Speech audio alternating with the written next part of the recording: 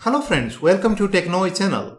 Today we'll discuss about a different type of keyboard which can be used on a laptop or which can be used as a standalone, which can complementary to your laptop or your desktop. Okay, so the today keyboard focuses Sonder keyboard, which is a world's first e-ink keyboard. E-ink is a technology which is a kind of display screen on a very low power consumption paper-like display screen. Okay, so this technology is very not new.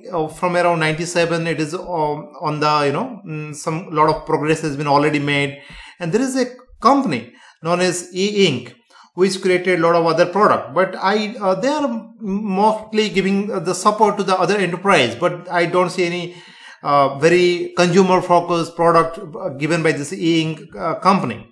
And also in the Wikipedia, you can see a lot of technical details about this product. And it is, in 97, it is launched in MIT. And you can go through all this other information about this Wikipedia. And today, my whole intention is to how Sonder is planning to commercialize it and how it want to promote this keyboard design into the masses, right? But I'm not sure, and I'm a little bit excited about this product look and feel.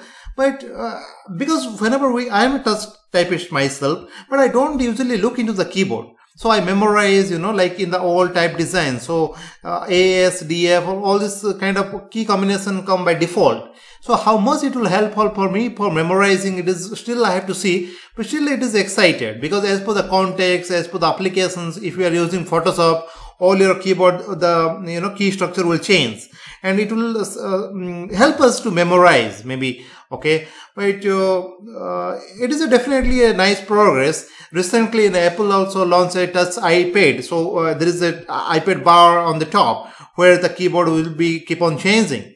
But this is the entire keyboard layout is keeping on changing. So it is a nice, interesting way to see some kind of improvement on it.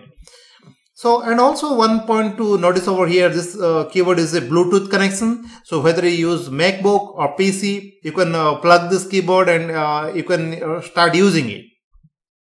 And also seems like they are, in a discussion or making some partnership with different vendors, OEM, for example, Dell, Asus or Lenovo. So in future, you may encounter this keyboard is embedded inside other popular branded.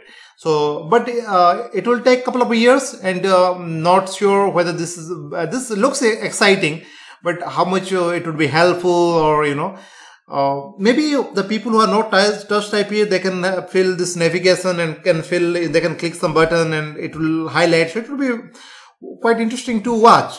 But I'm excited about it. So let's see about it in the future, and we can keep a discussion about this product. Thanks very much for guys watching these videos. Have a nice day ahead. Bye bye. Thank you. Bye bye.